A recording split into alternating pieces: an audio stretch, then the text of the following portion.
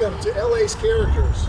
We're here in Brentwood today above Sunset Boulevard to meet our next guest, Mr. Jerry Norman, institutional stock salesman, expert investment real estate executive, and one of the greatest basketball minds that the state of California has ever produced. John Wooden himself asked Jerry to join his staff at UCLA, and Jerry was with the Wizard to create basketball magic. Let's go inside and see how Jerry is today on LA's Characters.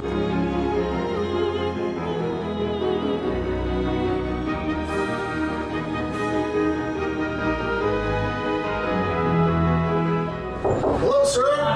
All right. Got my cameraman Bruce Kalk with me.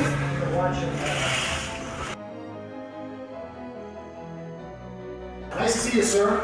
This is my good friend Bruce Kalk. How are you? Jerry Norman. Should we go into the office? Let's go into the office. Let's sit down and hang out together. What were you watching on TV last night? Anything good? Yeah. You got the lights on? You hear? Yeah, lights on. We're just gonna hang out and spend a little time together, chit chat. Okay. Yeah. All right. So you got some beautiful memorabilia here. Pardon? You got some beautiful memorabilia here. Yeah. Yeah? Is there a favorite picture of all these pictures that are here that you like the most? No, not really. No? We've had so many great pictures and, you know, so many great players we had. Yeah, I don't have any favorite, I don't think. Maybe this one. Oh, that's beautiful. That's 1964 when we won the first national championship, and I think the gals had on we weren't favored in the game, so we were like Avis, we were number 2. You're number 2. Yeah. But you came through, right? Yeah. You know, normally people don't like to change. People don't like change. Correct. And so when you propose something that's changed, and it's a major change, they're resistant to it. And I think also one of the big mistakes in life, as well as coaching, which is part of life, is assumptions. You start making assumptions. Well, these 2 guards can shoot the ball really well. So if you don't guard them outside, I mean, they just fill the basket up, you know. Well, have anybody ever tried it? Adam Smith needs revision. What are you talking about? If we all go for the blonde,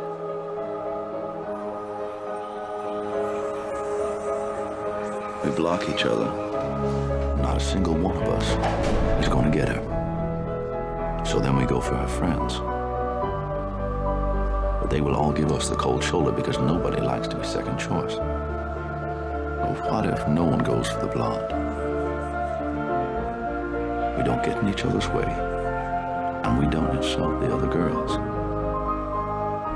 That's the only way we win. When we played Oregon State in the regionals of that year, '64, of course we don't have any size. They've got 7'1" Mel Counts, 6'9" Jay Carty, both of which played in the professional league. And were probably 15, 17 point favorites in the game. I think we beat them by 15 or 17. Love it. Because we didn't guard anybody out past the free throw line. So, right. I mean, common sense would tell you, would you rather have the ball with a guy 6'9" and 7'2" inside to shoot it, or would you rather have 2 little guys outside who's further from the basket shooting? But why is common sense so little experience? Well, that's how everybody else played. Because the best result would come from everyone in the group doing what's best for himself and the group. Ash, this is some way for you to get the blonde on your own. You can go to hell. Governing dynamics, gentlemen. Governing dynamics. Adam Smith. Who's wrong? That's why they're out there playing guard. They're really good shooters. Yeah, really. We'll find out. Right. You know, and the same thing when we played Cincinnati, they had the same thing, huge size on us, and we ended up losing by 2. We never did guard. We didn't guard either one of the guards the whole game, and the one that beat us at the end hadn't scored it in 1 point, not even a point. That was 1963, correct? That was 64, and they inbound the ball to one of their guards, and he couldn't get the ball to somebody. They only had like 12, 15 seconds. They'd taken a timeout. So we knew where they were trying to get the ball, and they knew where they were trying to get the ball. So they couldn't get the ball where they wanted to try and get it. And the guy knew the time's running out. So he just shoots the ball 25 feet out, makes it. Doesn't have 1 point in the entire game. Played the whole game. That shows you how big scoring the cards were. Mathematicians won the war. Mathematicians broke the Japanese codes and built the A-bomb. Mathematicians, like you. The stated goal of the Soviets is global communism. In medicine or economics, in technology or space, battle lines are being drawn. To triumph, we need results. Publishable, applicable results. Now, who among you will be the next Morse? The next Einstein? Athletics, business, all of these factors really are mathematical. It's all a matter of percentages and risk and reward type thing. In other words, how much risk are you willing to take to get a certain reward? And we needed to take, in basketball in '64, we have a very, very talented team. And we got blown out of the tournament the year before, virtually with the same team, because we thought we were running, and we played a running team who was better than we were. So, but anyway, the next year, we had to take some risks. In other words, our big thing in our conference, most of the teams were walk the ball up the floor teams. And if we let them do that, we're going to have some problems, even though we've got a lot of talent. Maybe we can even win the conference, but we don't know because we don't have size, and there's some good teams in our conference and in our region. San Francisco had a really good team. So you come up with ideas that are mathematical. And do you apply that same? And then you say, what's the percentage probabilities that this is going to succeed? In the early part of the year, we really didn't know because until we played the first couple of games, we really don't know. But it functioned very well from the start because most of the coaches in those days were just focused on size, and turning the ball over. Oh, they're pressing us to get the ball. Well, that wasn't the reason why we were pressing them. And we could get the ball or steal the ball, sure. And we did some, but that was not the primary purpose that we were trying to do. We were trying to raise the tempo of the game, make the teams we're playing play the way we want to play, what we're better at, which is running up and down the floor, spread the floor, and with the players we had, they're very, very good if you put them in a spread court situation.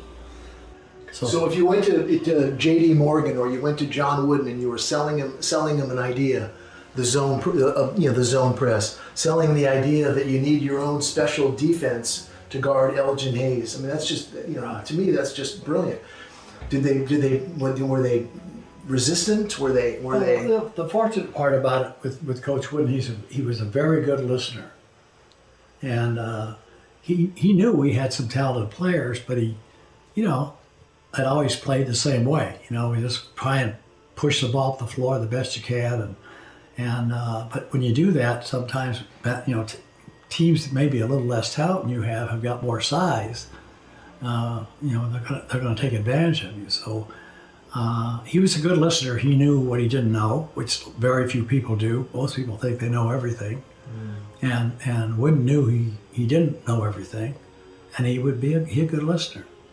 Did you ever have the same experience in basketball that you did? That part really you didn't have to be a visionary. You just had to understand that there's a value in real estate.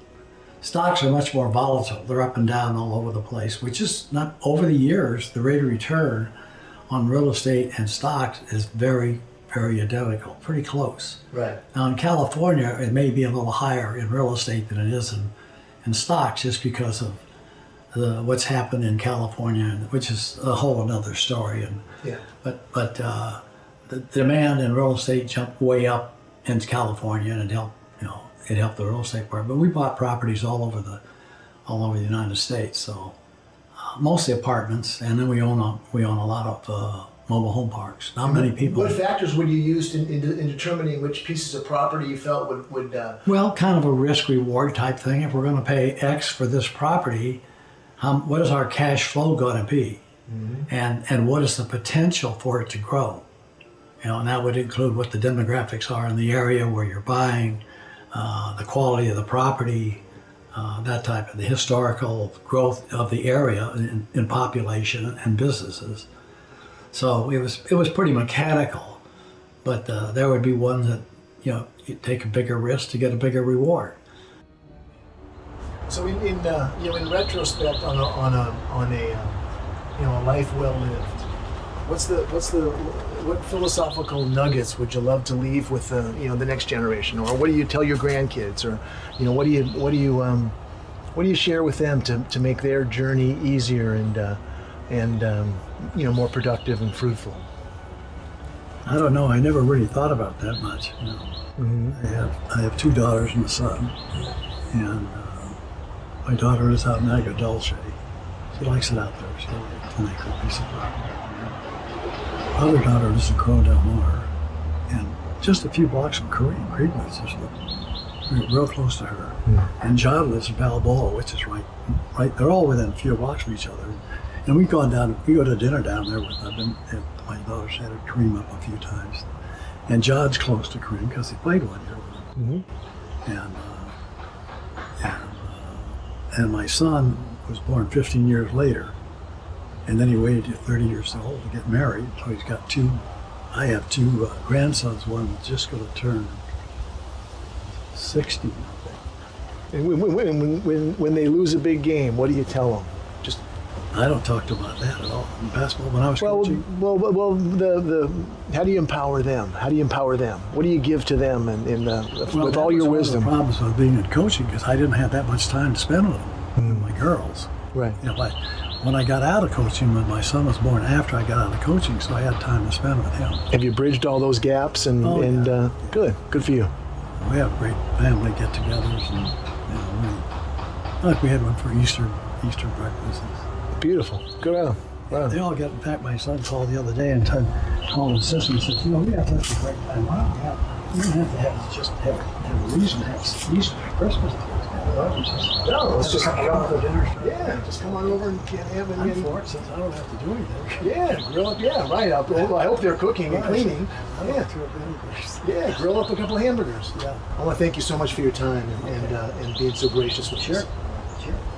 Jerry Norman, LA's Characters. Watch next week and we'll have another episode. Have a great day in the City of Angels, Los Angeles, California. And I've made the most important discovery of my career. The most important discovery of my life.